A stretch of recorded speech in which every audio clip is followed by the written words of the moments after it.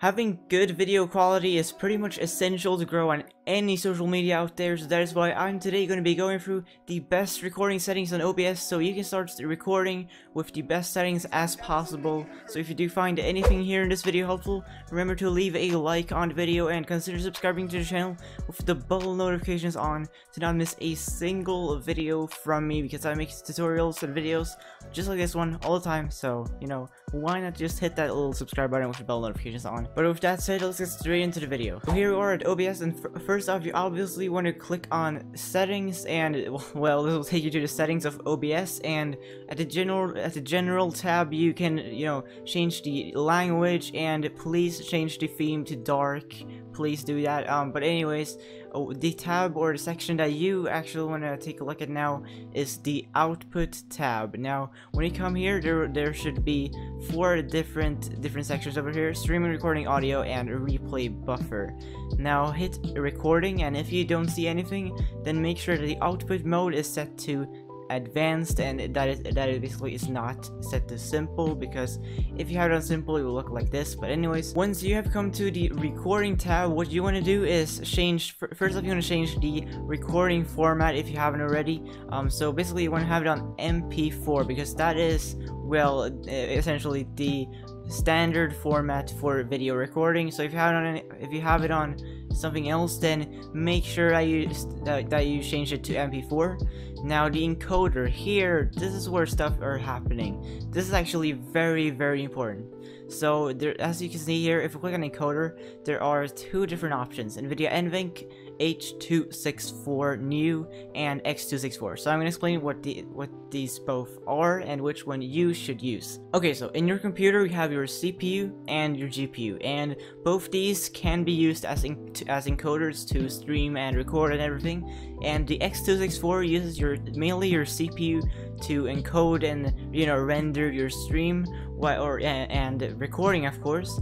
But if you have an NVIDIA card, you actually have an extra encoder. So if you are recording with the NVIDIA NVENC H.264, you will have 3 different encoders, and OBS will actually put some of this encoding stuff into the extra encoder that NVIDIA has pre-made inside of your NVIDIA card. It doesn't matter which one it is, GTX, RTX. It should have an NVENC card in it. So if you have the NVENC option, definitely check it, because then your recording will run much smoothly, because then you have 3 different types of places in your computer that can process your stream or process your recordings. So that was the encoder explained. Now if we take a look down here at the rate control, you want to check or which one you have, and you want to make sure that you have the CBR rate control. Now just trust me on this one, your stream will be much better if you have CBR. And your bitrate, have this on 16,000. Now there is a little confusion between the bitrate on recording and streaming, because on streaming you want to have it on maximum of 6,000, I believe, because if you go over 6,000 bitrate, then your stream quality will be downscaled, at least if you stream on Twitch.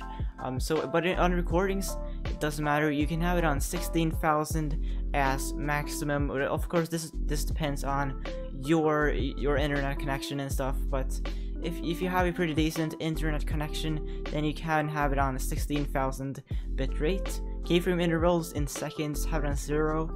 And here are the presets.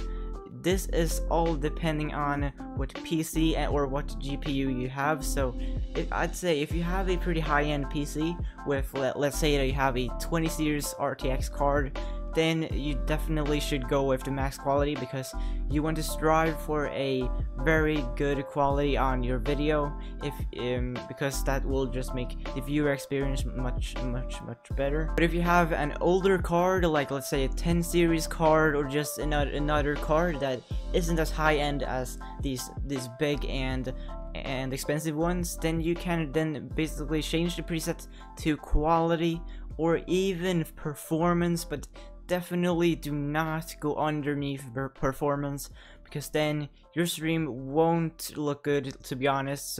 So preferably quality if you can't have max quality, but you can also scale it down to performance. But I'm gonna have quality because I have a 1060 and it actually can handle that.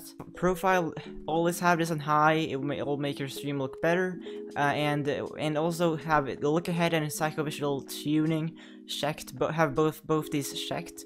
GPU 0 and max B frames 2. Now, of course, I'm not gonna explain what all these settings do, so you just gotta trust me on this one, because basically, if I would explain every single setting, then this video probably would be like 15 minutes or even 20 minutes. But when you're done with the recording tab, what you want to take a look at is the video section over here, and from here you can the base canvas.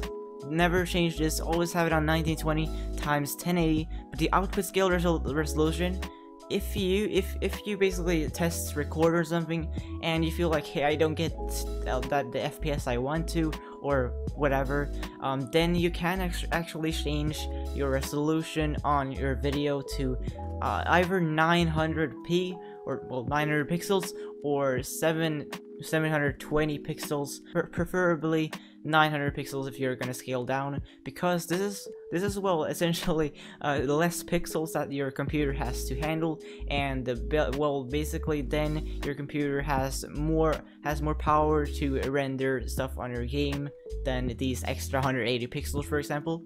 So to get 900p instead of 1080, you can just type in here 1600 times 900 as you saw there, but you can also have it on 1080p, it doesn't really matter. The downscale filter, have it on Langsos if you can handle it, of course, but because this will make so your recording will just look very good, so you should have it on Langsos if possible. But if you can't, if you want to experiment, if your computer can handle it, then you can scale it down to bicubic. Then you may see a slight difference on the quality of your video, but you will basically be able to play your game with a bit more frames and such. But I'm gonna have it on Langsos because as I said, that is what you want to have if your computer can handle it.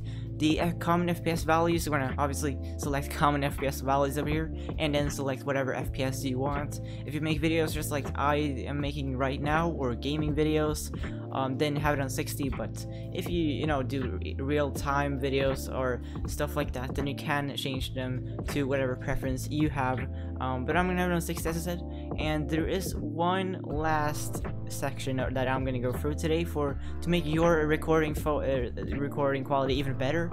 That is the advanced tab, or the advanced section. Now here we have the process priority. Now I'm gonna explain what it is and how this can actually make so your recording quality will be even better. So the process priority is basically what you want your OBS to prioritize first. So for example, you can make so your OBS prioritizes your stream quality to encode it before your actual game, or prioritizes even more.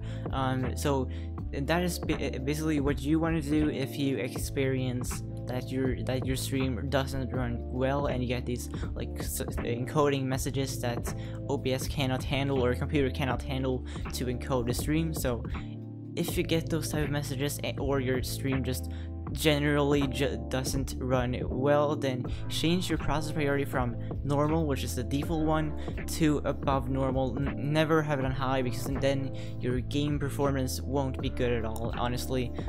Then you will see a significant change in your FPS values and such. So above normal, have it on above normal to get a performance boost on your stream. A renderer, have it on direct 3D 11. That's the only option, so obviously have that checked. Color format NV12, color space 709, and then the color range, I believe the default, or the default setting is partial, but you definitely want to have this on full, because that will just make the color experience much better in your recording. So have it on full, and then basically when you are done with all these settings, hit apply and click on OK. Now, then what I'd suggest that you do is take some test recordings, and when you maybe play a game, or maybe you just do a video scenario when you maybe playing a game, as I said, or something like that. You test out these settings and see if they actually work or something. But if something didn't work, then and you still get performance issues or problems when recording, then make sure you drop a comment down below, and I will try to help you out. If you find anything in this video helpful, remember to leave a like on the video and consider subscribing to the channel with the bell notifications on so not miss a single video from me. That would mean very much. With that said, see you next video. Starks out.